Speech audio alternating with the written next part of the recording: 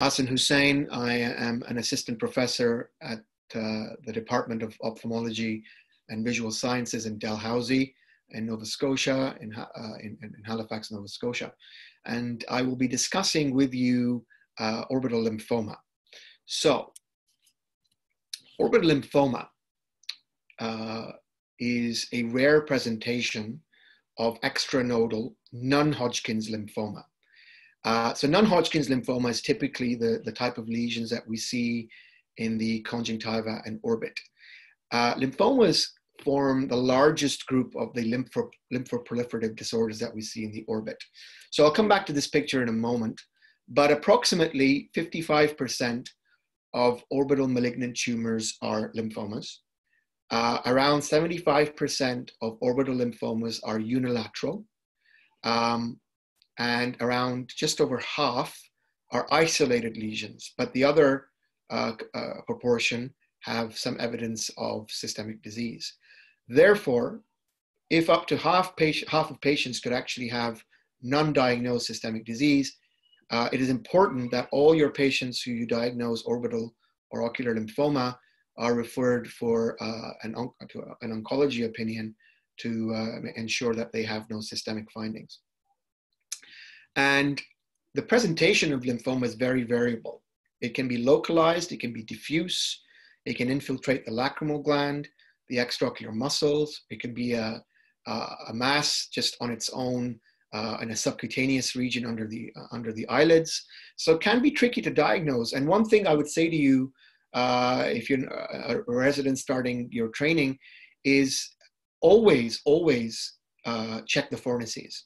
So pull the lower lid away from the globe, check the deep fornix, evert the upper eyelid, make sure you're happy with the fornices. You may have a very subtle lesion sitting there, such as a salmon patch, like in this lady who I saw recently, who was referred for just some periorbital swelling she'd noticed. The optometrist said, you know, is this some idiopathic orbital inflammation or some sort of thyroid issue?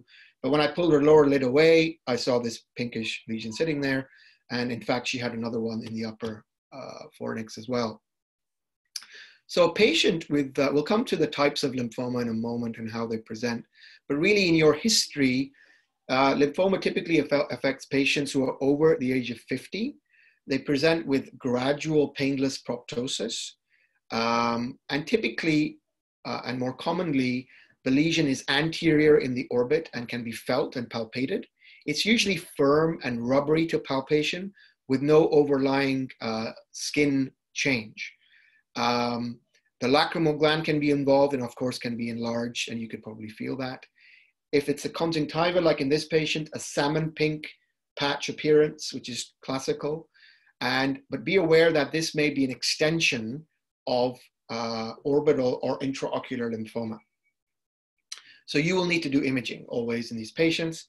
I would always do a CT scan first because you need to assess the bone well and make sure, that there's no bony destruction. And of course, these patients are going to have to end up having a biopsy. And always try to do the biopsy from the area that you can get the most tissue. So in this patient, you might say, well, you know, could we just biopsy that salmon patch? You could. However, when I imaged her, she had a fairly more, a larger patch in the medial orbit. So we did an upper lid crease approach to that mass, and we got a really good amount of tissue for the pathologist. The more tissue you give your pathologist, the more helpful they're going to be. So if you give them a sort of friable pieces of tissue, they're just going to say non-specific changes, and you'll just be stuck with no diagnosis. So in the end, it helps you, it helps the patient, and it helps you. The patient will really need investigation. So I said to you about imaging, but consider you must do a dilated fundoscopy. You have to do an FBC, a biochemistry profile, liver function tests. You'll have to get the oncologist, and they'll probably do that, do a CT of the abdomen, thorax, and pelvis. They might have to do a bone marrow aspiration or PET scanning, but really I would leave that up to the oncologist. So the commonest types, these are the four most common types. The number one type we see is the EMZL.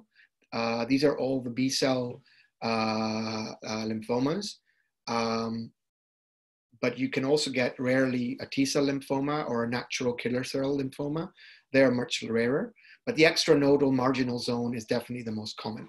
And the prognosis is usually good, depending on how sensitive that tumor is. And that also comes down to its pathological and cytological characteristics. And as most of you will know, radiotherapy is the well-established treatment modality for lymphomas. They are markedly radiosensitive.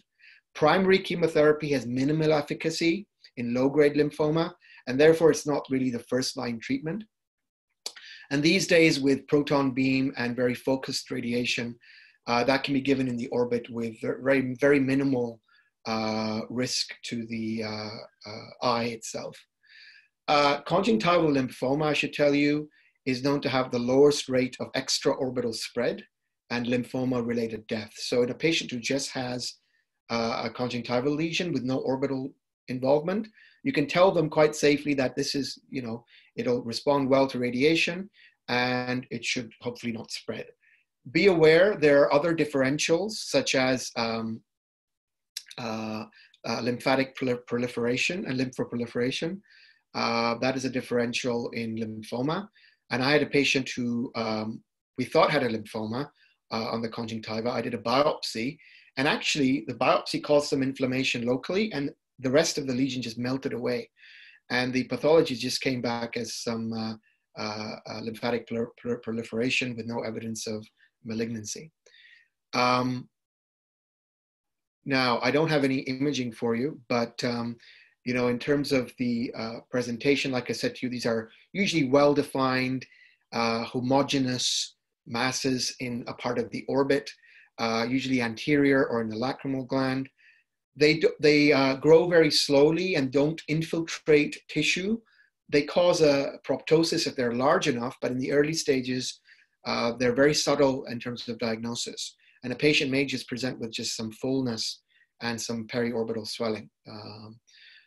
So it can be very subtle. And the prognosis is usually very good with treatment. And that's the end of that case.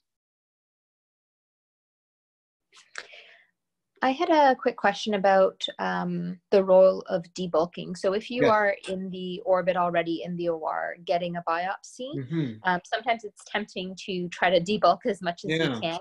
You try to avoid that for the risk of damage to adjacent tissue, or do you still try to debulk as safely as possible?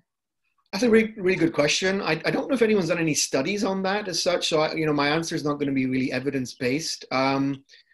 But you could argue that if you're reducing the mass of the structure by debulking, if anything, that's going to help the patient in terms of once they have radiotherapy, it's less tissue that's going to have to respond to the management.